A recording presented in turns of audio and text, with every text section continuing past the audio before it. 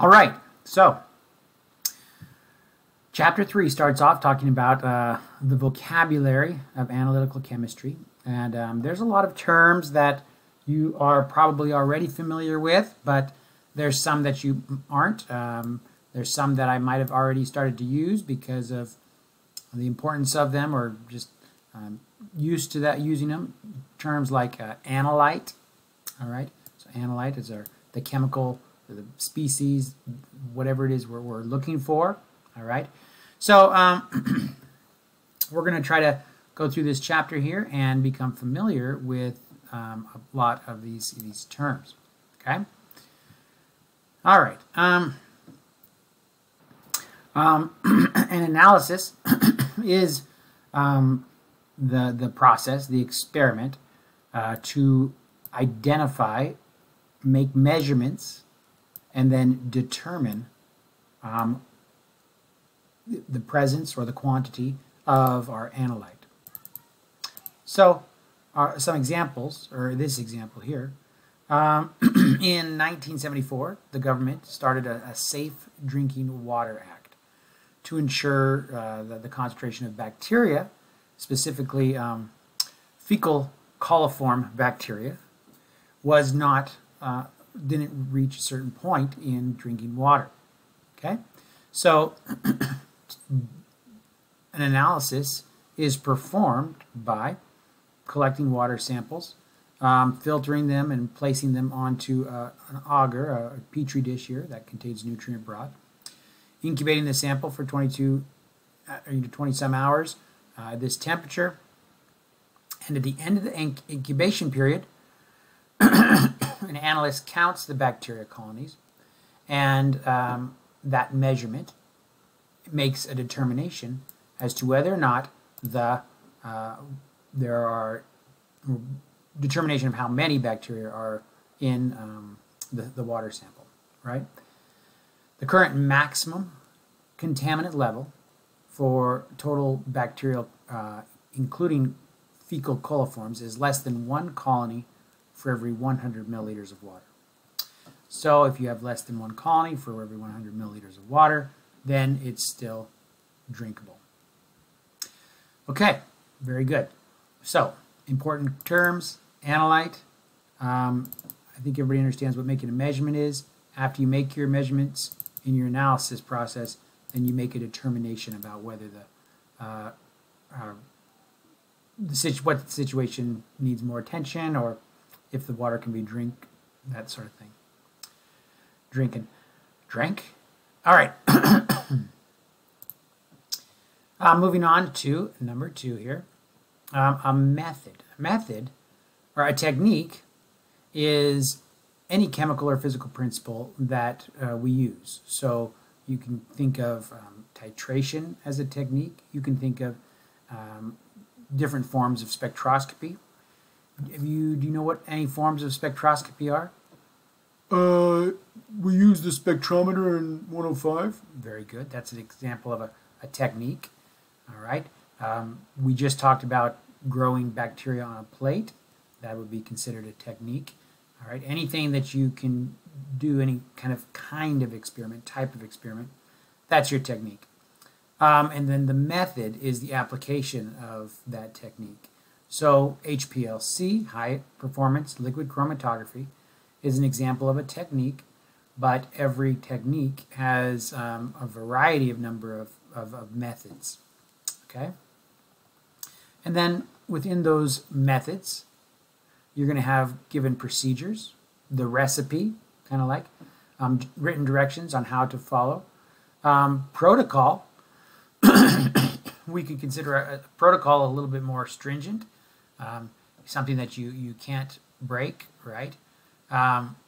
So when we have protocols that we have to follow, it becomes very important that the laboratory sets up a way to verify that those protocols were followed, so that when we determine that there's an issue, we can actually look back and make sure that the appropriate protocol was followed, the procedures were all done correctly. Okay, good. Classifying analytical techniques.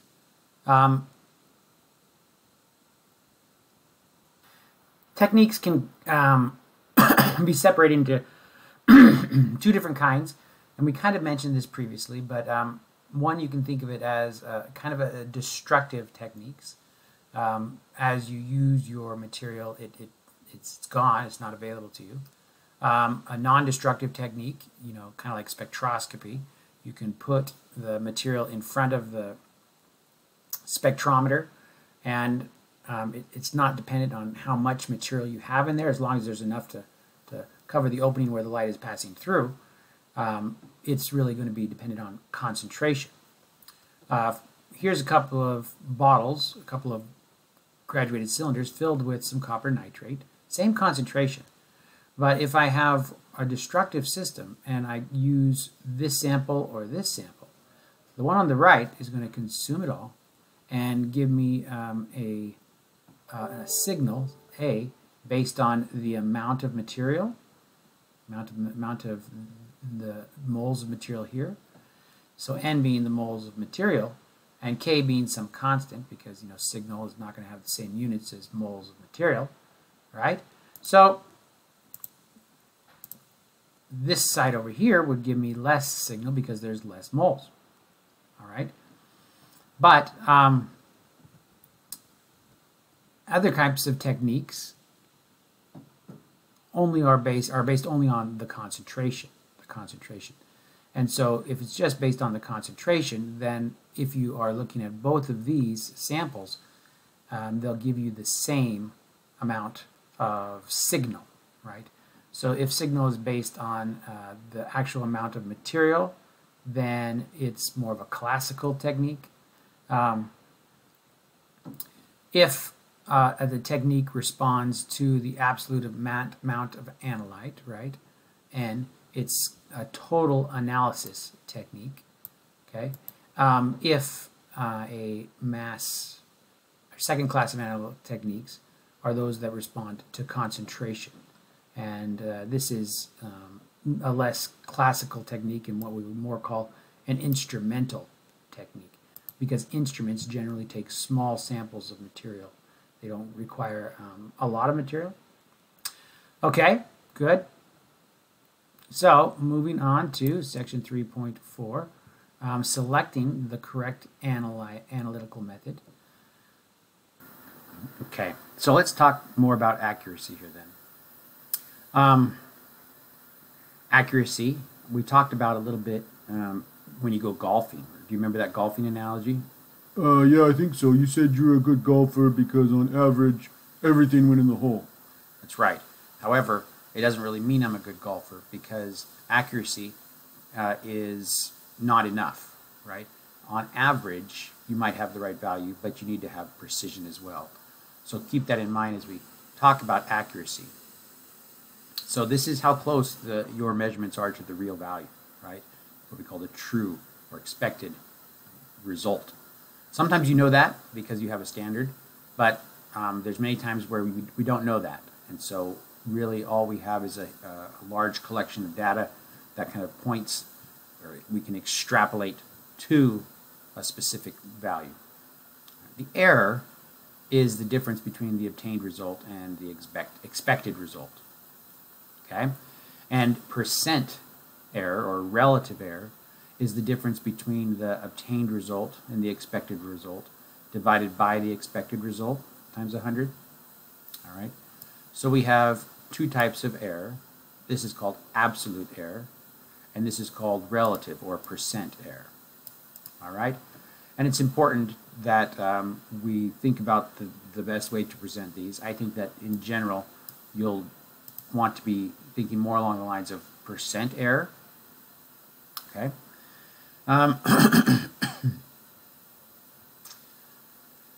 Precision, here's another example of precision. If the accepted value, or even if you don't know what the accepted value is, you can see this distribution of results suggests that whatever method was used here in sample A as opposed to sample B might be giving me the same result, but when we cluster, then it suggests that the method or the technique is better than sample B's. Okay, and this depends on a lot of different factors, right? Sensitivity. Sensitivity is the ability to demonstrate that two different analytes have essentially the same amount of material in them using the same method over and over. Okay? Now don't confuse this with detection limit. Detection limit is just saying how low you can go and get a signal, a reasonable signal. Sensitivity is a measure of its ability to establish that there's a difference between two samples. Okay? So here is an equation that kind of helps us think about sensitivity. Now, do you remember these equations, 3.31 and 3.32? I'm going to click on this so we can look at it really quick. That's going to work, right? There we go. 3.31, oh, it's up here. The signal of A is related to the moles of A times some proportionality constant, right? Now, make sure we understand what's going on here. N is moles, are units, right? S, signal, is going to be some sort of an electrical signal or you know, absorbance. Absorbance, we say, is unitless. I will talk more about what absorbance means when we get to that chapter and talk about it. I should kind of give you a brief understanding of why it's considered unitless right now and what that means. All right, so maybe we talk a little bit now to get an idea. So if I have my cuvette that has my sample in it, right, and it's in a spectrophotometer, and let's draw the kind of components of a spectrophotometer. We'll do this multiple times throughout the course because it's essential that we have an understanding of how spectroscopy works in general. This isn't the specifics for everyone, but in general, these are the different components, right? You have a light source, right? Light source. Often there's something called a collimator or something that will get all of the light to kind of be heading a certain direction, right? Because you want the light to come through the light source at one point. You also will have in here sometimes a diffractometer, it's called, or essentially a prism. And now the prism will change the direction of your light, and then you might have another collimator here that will choose just the wavelength you're interested in. And then this goes through your sample, and so the intensity of the light going in is compared at the detector to the intensity of the light coming out. Okay? So if we call this, you know, whatever amount of light goes through, and that's what we do when we put our blank into a spectrophotometer and blank it or calibrate it, it's telling the instrument what 100% of the light should look like. And then the fraction that comes through is compared to this 100%, and we can get an absorption with this equation here. First of all, we can look at what we call transmittance. Transmittance is this ratio of light out over 100% of all the light that was in there. Okay, and then percent transmittance is that times 100. Okay, and then absorbance is the log of the negative log of transmittance, the log of the inverse of transmittance, right? 100% over the fraction of light that came through. Okay, so notice that the intensity, whatever the units are here on intensity, is divided by the units here. And so there's no units, and then you just take the log of that ratio there, and that gives you the absorbance. Okay? Now, an important question that I always ask students, and that I'll ask you again, is, because some of you have some familiarity with, or remember, interacting with and using a spectrophotometer. And again, we've seen this before, but the plot is absorbance versus wavelength. Do you remember this plot? We talked about this a couple chapters ago a little bit. Yeah. What is wavelength again? The wavelength of the different electromagnetic energy waves, the photons. That's right. Different electromagnetic energy, different wavelengths. And absorbance now, you see, is this relationship here, the log of how much light goes in over how much light comes out. So let's say that at a given wavelength, now, do you remember any values? I mean, what kind of numbers were along here? Do you remember? I'm not sure. Was this like 100 or 25, or do you remember what a high amount of absorbance was? Oh, wait, I do remember. The lab said that we shouldn't get an absorbance above like 1.3 or something. Okay, very good. So an absorbance of 1, let's say, is, you know, a pretty high absorbance. And what I'd like to ask you now is, if I have an absorbance of 1, how much light does that say has been absorbed by that sample? What percentage of the light has been absorbed by the sample? If absorbance is 1? That's right. So how would I know that? Well, we have our equation here. Absorbance equals the log of this ratio, light in over light out, right? Intensity in over intensity out. And if I've said that absorbance is 1,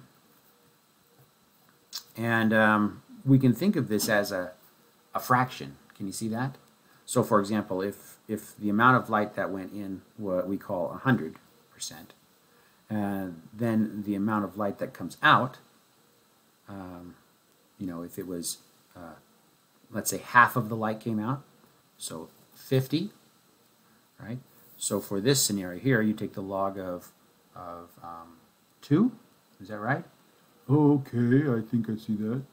So 100 divided by 50. All right, so let's get our calculator involved here. I'm going to take the log of 2.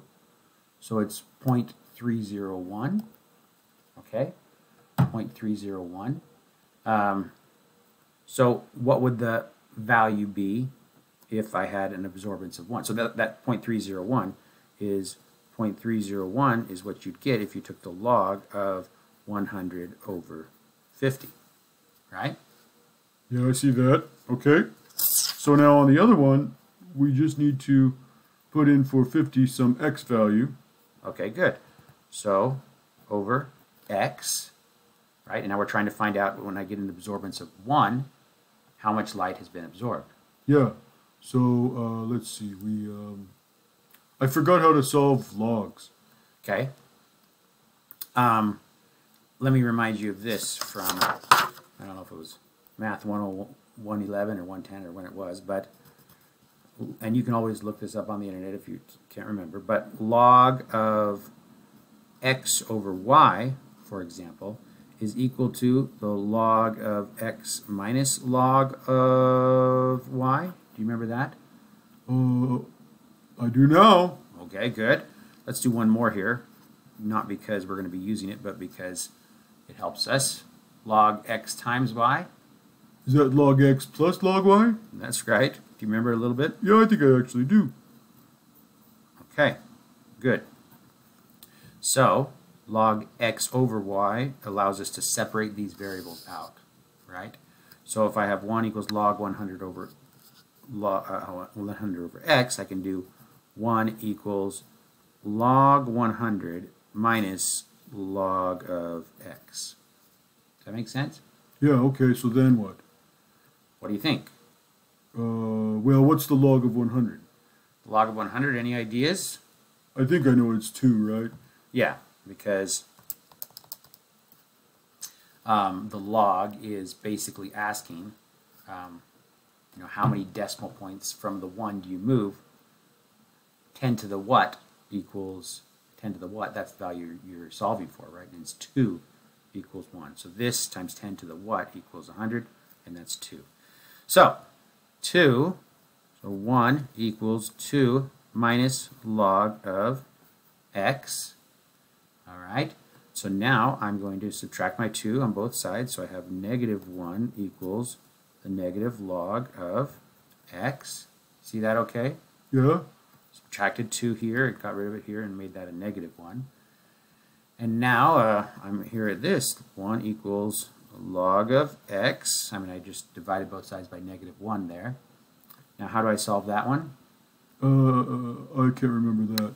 Well, what I'm going to do here is I'm going to take the negative log of x, inverse log of x. So, for example, if, scoot this out of the way now, bring it right here in the middle. If I have my calculator here, I do this one here, and then I do the second log, and that reminds us, oh yeah, it's just raising 10 to the 1, and then I get a value of 10. Okay? So what I did was, again, to go 1 equals log of x, I go the inverse log, and then I put in my 1 value there. Okay? So that means 10 is the value of x. So that means 10 equals x. So what has that told us? Tell us. What is that? What have we found? What percentage of the light has been absorbed? 10%? No, x equals 10. Oh, I don't know. Well, so if x equals 10, right, we can look at it back in here. And what was 100 here? I can't remember. 100 was all the light that went in, right? 100 was the initial intensity of the light. Okay, yeah. And 10 is the light that came out? That's right. So if 100 went in to our sample, so 100 went in, and how much came out? Just 10. That's right. So what percentage of the light was absorbed? 90%. That's right. 90% of the light was absorbed. Now, again, this is a little bit of review because we already talked about this, but I want you to recall that if I plot absorbance at a specific wavelength, so we'll call it lambda max, versus concentration, right? This is when I'm making my standard curve. Does this make sense? Yeah, I understand this. I remember this, yeah. So if I have various concentrations, how is this? This is going to be a linear relationship, right? Beer's law is absorbance equals concentration. I'll throw in path length and extinction coefficient, and those are useful later on, but right now essentially all we're looking at is absorbance being equal, linearly related to concentration. Okay? But as this value here, the value of x, the light that is actually coming through, gets really low, then you've absorbed it all. No more light can come through. Right? So here at 1, an absorbance of 1, for example, we've already removed 90% of the light. There's only 10% of our signal left. And if I keep raising the concentration, there will come a point where all the light is absorbed. So it doesn't matter if you raise the concentration anymore, you can't get any light through anyway. Right? Yeah, okay. So you have to be careful, and in analytical spectroscopic methods or certain protocols or procedures, right? You don't want a procedure that would allow somebody to report an absorption value above, well, some labs even say 0.8, 0.8, right? Spectrophotometers are becoming less error prone, so if the sample is stable and put in there correctly, you will get the right value. But still, even just shifting that sample in the spectrophotometer, you'll see this value shift and kind of wobble in this region. And so in labs, generally, people don't want absorbances above 0.8 because you don't want to be approaching that region where you are no longer in your detectable range. Okay, so this is an example. We had a long conversation here to essentially show that some units or some values are unitless. Okay, and absorbance, which is one that we frequently talk about and use a lot, is unitless, right? So, oops, we've got to get back to this one here. So what we were saying is the signal might have no units, might have to be unitless or different units than the moles here, or concentration, maybe molarity, parts per million, whatever it is. So you have to have a proportionality constant, okay? And so the signal relates to either the moles or the concentration, as we mentioned, and we have the proportionality constant. Now, let's go back to where we were.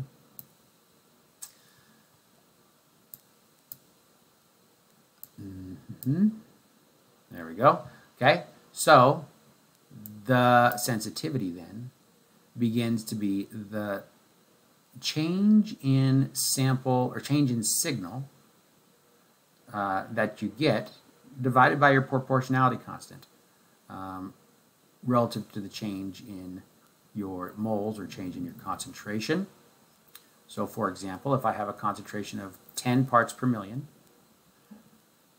and I change that concentration to 11 parts per million, the delta C, the change in concentration, will be 1 part per million here, right? Now the signal, how will it change? Will it be able to change from the difference between 10 and 11 parts per million? Will you be able to see a difference in the signal divided by your proportionality constant there? So that's the question that we're trying to find out, and that's an answer to how sensitive your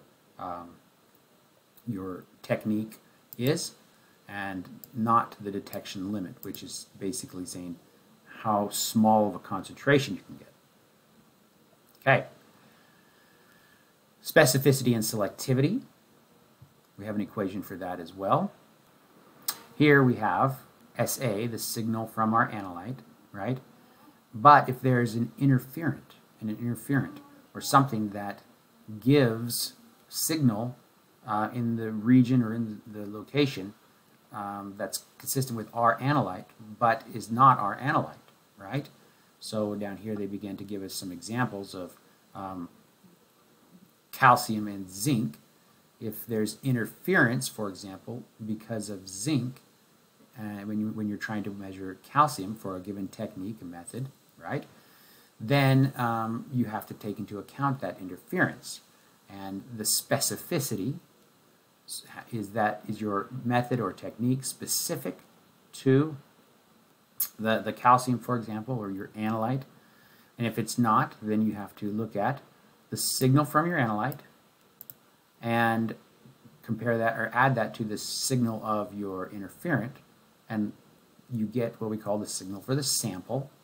All right, and this again can be broken down into the proportionality constant and the moles of the analyte plus the proportionality constant in the moles of the interferent. And we see here when you're talking about concentration, we get the same relationship. Okay, so selectivity is the measure of its freedom from interference, right? We can also get what we call a selectivity coefficient, or the coefficient for the analyte times for the coefficient for the analyte in the presence of the interferent. All right, so the coefficient of the interferent divided by the coefficient of the analyte gives us this new coefficient, which is what we call our selectivity coefficient. So this value here might be a positive one or a negative one, depending on the signs of K1 or Ka. But the selectivity coefficient should be less than either positive or negative 1. If it's greater than positive 1 or greater than negative, larger in the opposite direction is the negative 1, less than negative 1, then that means the method is more selective for the interferent than for the analyte. All right, so you can test your selectivity of your technique by looking at the value of the selectivity coefficient. So this is straightforward if you have Ka and Ki, but we can also determine Kai by measuring the signal from the sample in the presence and in the absence of the interferent. So let's look at this example here. A method for the analysis of calcium in water, right, suffers from interference from zinc. When the concentration of calcium is 100 times greater than that of zinc, an analysis for calcium has a relative error of 0.5%. What is the selectivity coefficient for this method? All right. Since only relative coefficients are reported, we can arbitrarily assign absolute concentrations. To make the concentrations easy, let's let the calcium concentration be 100. All right, so we don't need to put units on it really right now. And zinc will be 1. All right, and that's what the problem dictated. Concentration of calcium is 100 times greater than that of zinc. So, calcium's concentration is 100, zinc's concentration is 1, relative error is 0.5%. That's again what we got there. It means the signal from the presence of zinc is 0.5% greater than the signal from the presence of the absence of zinc. Again, we can, this difference, relative error, 0.05%, was from comparing a sample with the zinc and a sample without the zinc. So again, we can assign values to make calculations easier. If the signal for copper ion all by itself is 100, then the signal in the presence of the zinc is 100.5, all right, because that's the 0.5%. Therefore, the value of C, or the proportionality constant for the calcium, is 1, right? We've kind of fixed that to be 1 for us. But in the presence of the zinc, the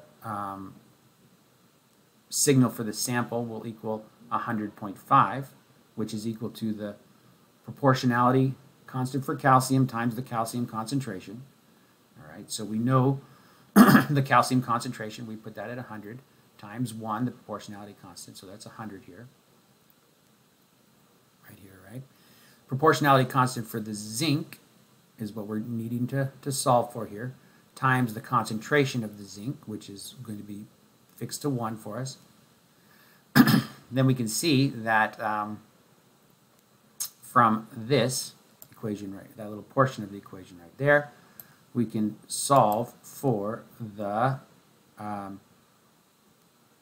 proportionality constant of the zinc, all right, and put the proportionality constant of the zinc over the proportionality constant of the calcium, and then get our proportionality constant for the relationship, or what is our sensitivity, or selectivity, sorry, coefficient for calcium in the presence of zinc, 0.5. Very good. Then you can kind of think of it as working backwards here. When you take the obtained result, the experimental result in the presence of zinc, and we said that that would be 100.5 minus the 100, which is the obtained result in the absence of the zinc, divided by 100, times 100 again to get it into a percentage, and that's where we get our plus 0.5%. All right, so that's where this plus 0.5% came from, right? We just made up these obtained results, but that's all right. We just needed to make it so that our obtained results compared to our results in the presence of zinc and the absence of zinc here had this absolute error, or this relative error, percent relative error. Okay, good. So here's an exercise here, 3.4.1. In this method, they analyze the silver ion, and when analyzing a solution that contains this concentration in the presence of that concentration of nickel, right, it's a fluorescence technique, it was 4.9% greater than that obtained for just the silver solution alone. And we want to know the selectivity coefficient for this method. Okay? So, to get the selectivity coefficient, right, the selectivity coefficient, okay, the selectivity of silver, Ag, in the presence of nickel, right, that selectivity coefficient is the proportionality constant for nickel over the proportionality constant for our silver, right? The selectivity coefficient, the proportionality constant of the interferent over the proportionality constant of our analyte. Okay, so we need to find the proportionality constant for our interferent. We need to find the proportionality constant for our analyte. The proportionality constant for the analyte should be pretty straightforward, right? The signal for the analyte equals the concentration of the analyte times the proportionality constant of the analyte. All right? And the signal, we aren't given necessarily signals for either of these measurements, with or without the nickel, so we can just set it to 100 for ourselves. The concentration of silver we are given, and the concentration of silver is 1.0 times 10 to the minus 9.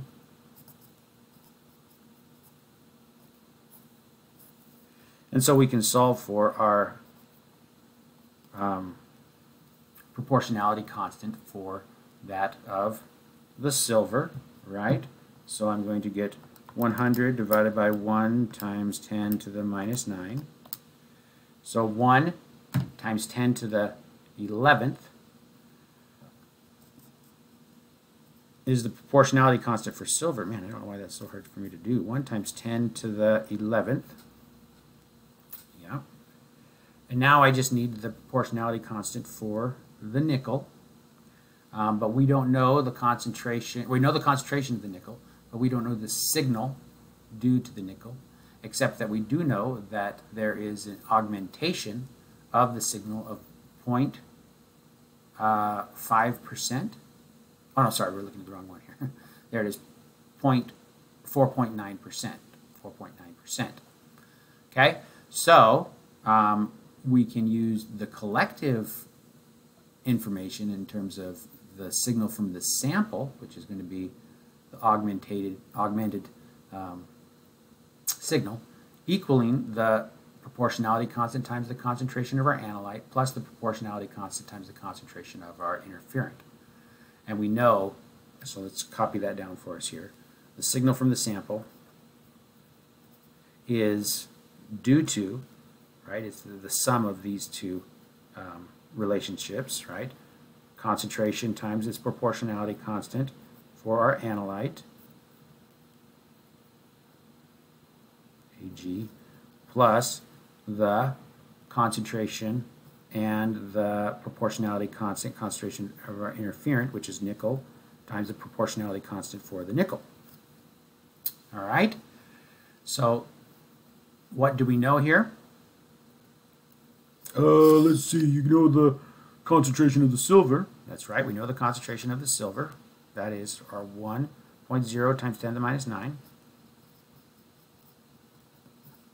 The proportionality constant for the silver you found, 1 times 10 to the 11th. Very good, 1 times 10 to the 11th. You know the, well, do you know the concentration of nickel? Let's see, do we know the concentration of nickel? Yeah, 1 times 10 to the minus 1.1 times 10 to the minus 7. Very good. So I know the concentration of nickel, 1.1 times 10 to the minus 7. And now if I have the signal from the sample, I can get the proportionality constant for the nickel, right? Yeah. Okay. So what is the signal from the sample? Well, the sample with the nickel contained was 4.9% larger. Okay, so what did we say was our signal for the sample without the nickel? Just 100.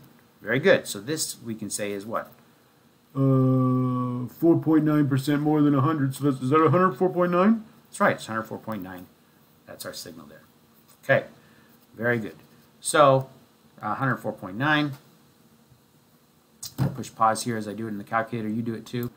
All right, so hopefully you took a second and tried to solve this in your calculator. Okay, but I'm getting 4.45 times 10 to the 7th. Did you get that?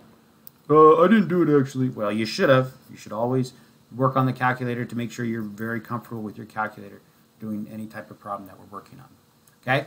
But 4.45 times 10 to the 7th is the the proportionality constant for the nickel, our interferent. So then what do we do? Don't we just take the ratio of the proportionality constant of the nickel to the proportionality constant of the silver? Very good. So we just solved this, 4.45 times 10 to the 7th over our, which was our proportionality constant for the silver, 1 times 10 to the 11th. Right? Yeah. Okay, there we go. So